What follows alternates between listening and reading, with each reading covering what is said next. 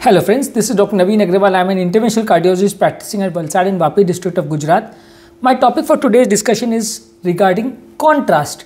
Contrast is basically a dye or a substance which is used in an angiography procedure to see the vessels. Normally whenever we have a angiography procedure, if at all we are not using any contrast, the X-ray or the radiation beams which are used during the procedure, that will pass through the body through and through, and that will not opacify the vessels, because the blood which is flowing in the vessels, normally that will allow the radiation beams to pass through and through, and that will not obstruct the pathway of the radiation beams.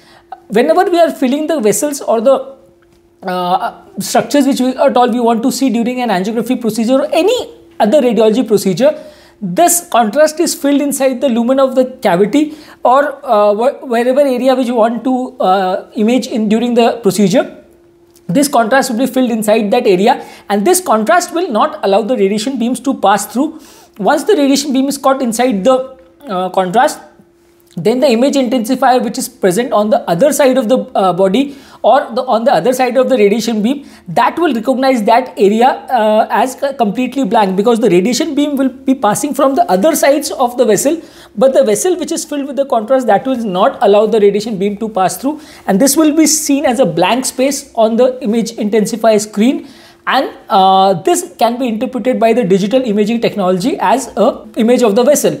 And if at some portion the vessel is becoming suddenly narrow, or suddenly it is restricted, or it is completely stopped and there is no contrast flow in that particular point of area, then that can be interpreted by the image intensifier as that area is having a stenosed vessel or a completely blocked vessel, and the cardiologist or the person who is interpreting the angiographic image can understand, based on the various forms of images which are acquired, what exactly is the disease pathology, how narrow is the vessel, how broad is the vessel, what is the size of the vessel, what is the diameter of the vessel, what is the length of the vessel which is involved, what is the length of the blockage which is involved, what are the percentage of blood which is flowing through the vessel, and how early the intervention is to be planned in these cases.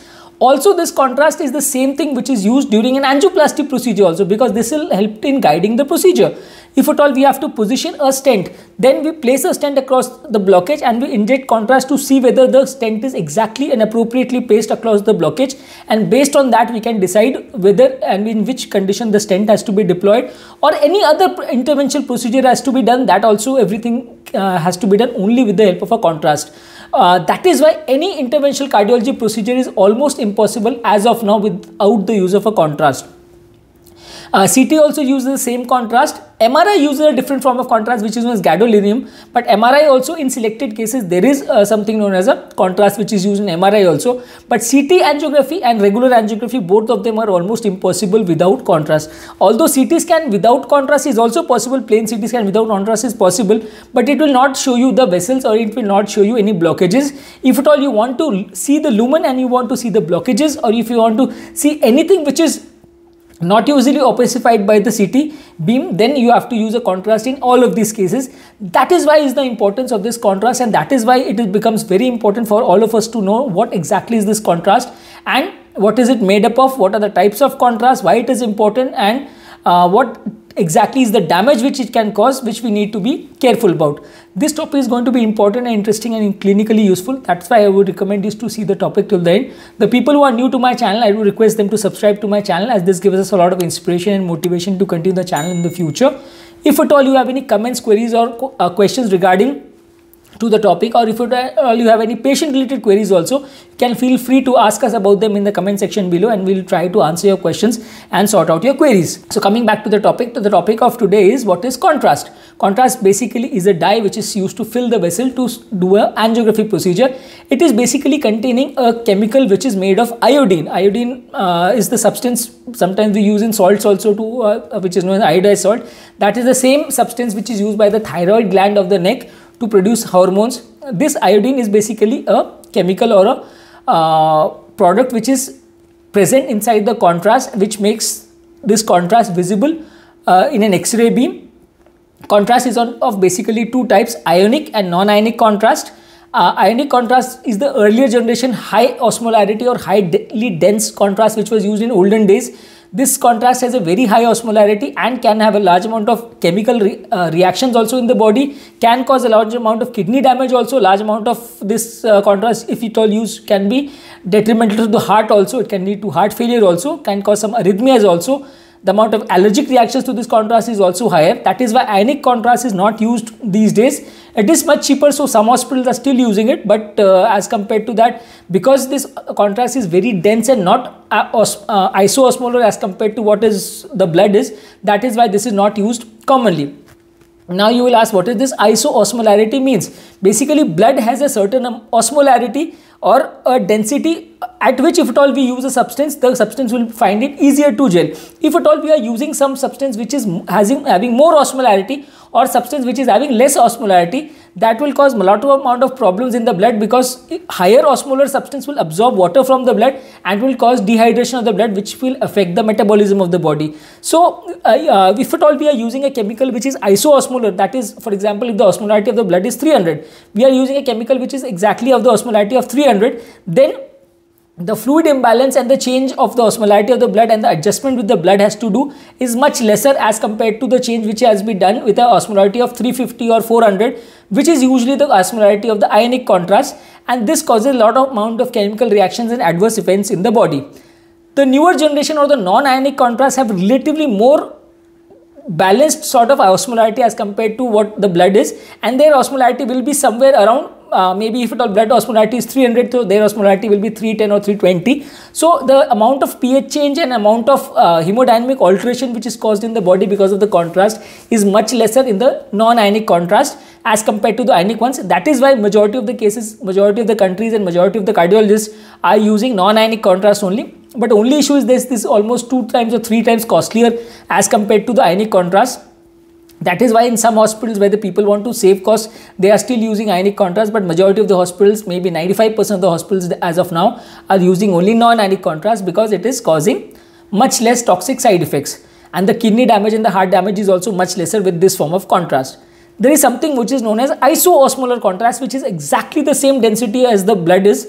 That means the density of the contrast is exactly, if at all blood density is 300, so the density will be also 300. Some studies have shown that this is much better especially in the high risk patient and the kidney related patients, and if at all this contrast, which is much more costlier, if at all it is used in kidney patients, the chances of kidney related damage because of contrast is much lesser. But this contrast is even more costlier, even almost 2 to 3 times costlier as compared to the regular non-ionic contrast. So this is used in only very selected cases. Otherwise, although people will ask, why are not, if it is much safer, why are you not using it for all the cases? The problem is that if at all we use it for all the cases, the cost of the procedure will shoot up several times, and almost every angiographic procedure will be almost 2-3,000 more costlier as compared to what it is as of now, because this contrast is almost the ionic contrast, usually the cost is around 800 to 1000 rupee is for a 100 ml bottle.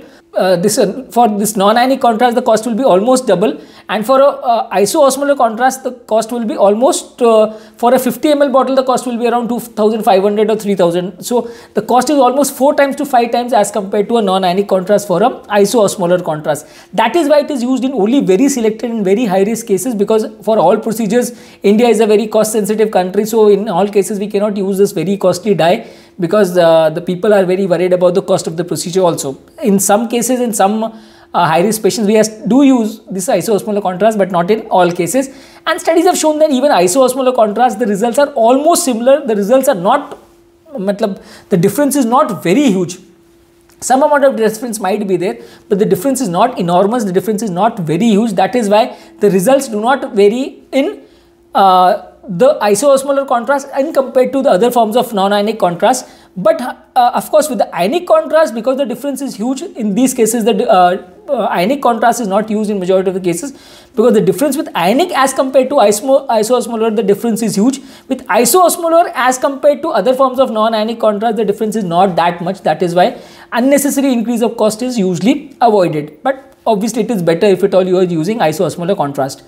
The adverse events of contrast is sometimes it can cause allergic reactions. The newer forms and the better generation contrast, the allergic reactions will be much lesser as compared to the older generation and the ionic contrast. The contrast, usually the biggest problem with the contrast is that it can damage the kidneys. The Kidney is the organ which filters out the contrast, and the contrast is flushed out in the urine. If at all the kidney is already damaged, then the chances of the contrast damaging the kidneys is much higher.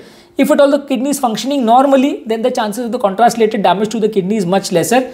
But whatever damage does occur, the damage is usually seen within the first 3 to 4 days after giving a contrast. It will usually not occur that you are giving a contrast now and after 3 years there will be some kidney damage. It is not like that. Some people do ask us in comment section also that I had done a CT angio 3 years ago, now my kidney is showing some problems. Can that be related to that contrast use, or can I be at risk of developing some kidney related problems in future also? So if at all the contrast related damage does occur, it is usually seen within the first 2 to 3 days after administering the contrast.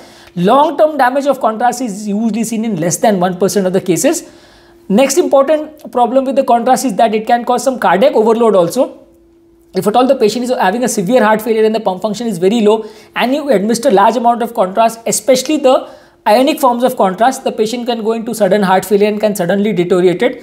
That is why in large majority of this patient, it is recommended that we use the minimum amount of contrast as possible, and we maintain good hydration for the body. We give the patient large amount of water before the plasty also and after the plasty also, and as minimum amount of contrast and as better quality contrast we use, the better will be the results. Although even with the best quality and the isosmolar contrast also, it does not guarantee that there will be no kidney damage. Sometimes kidney damage can still occur. That is why angiography is not a procedure which is done for each and every cases and just the patient comes and walk in and we do an angiography like that.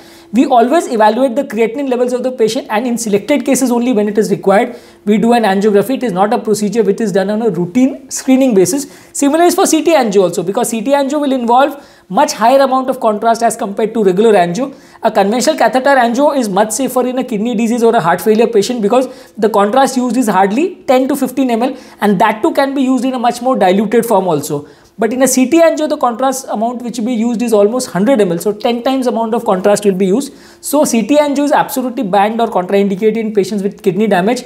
And even in selected cases where CT angio is being used for very short indications and patients where absolutely it cannot work out without CT angio, then only it is used, and that too sometimes the patient is taken for an immediate dialysis in such cases.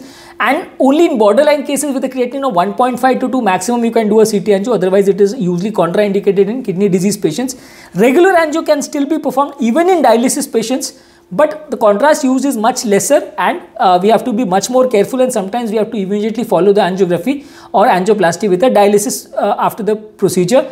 Extra precautions are taken, and recently the concept of contrast-less angioplasty has also come up, wherein we use an intravascular ultrasound to guide the angioplasty procedure. We do a pre-angioplasty IVUS run, intravascular ultrasound catheter is passed inside the vessel, and we see the blockage position from where to where the stent has to place. Then we put a stent seeing the position on the floor without use of a contrast. Then once we deploy the stent, again we use an intravascular ultrasound to guide whether the stent is appropriately deployed or not. And finally, while coming out, we use a diluted contrast to take a single shoot, or a maximum 2 shoots are taken. So in this, the entire angioplasty can be finished in less than 10 ml of contrast, in comparison to a routine angioplasty which usually requires around 50 ml to 70 ml of contrast. Angiography usually involves 10 to 15 ml of contrast. Contrast-less angioplasty, it will require not zero contrast, but maybe 5 to 10 ml of contrast is required, because there are some things which IVUS may also not be able to tell. So completely contrast free as of now is not practical. The results might be compromised.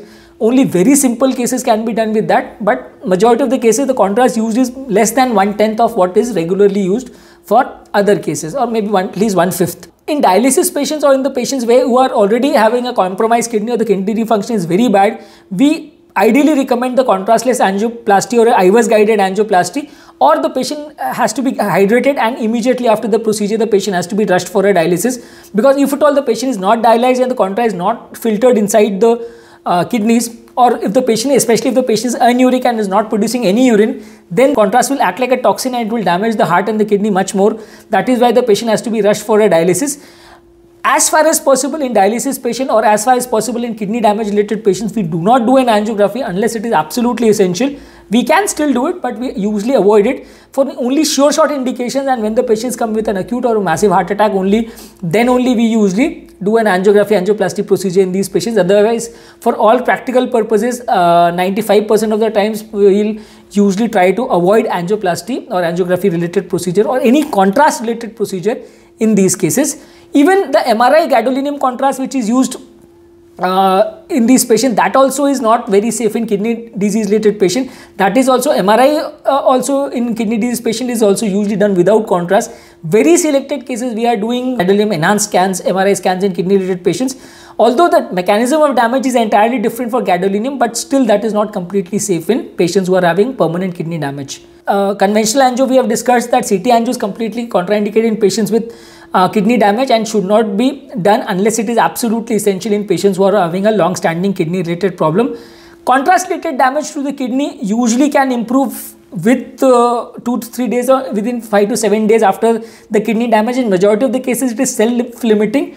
Only less than 5% of the cases sometimes will require dialysis for an acute kidney failure, and less than 1% of the cases who already have a compromised kidney might go into a long-term dialysis, but majority of the cases will never require a dialysis. Majority of the cases it will recover on its own, and it is a phenomena which is itself seen in a very few cases, less than 5% of the cases. Maybe if appropriate precautions are taken, then the chances will be less than 1% in majority of the cases.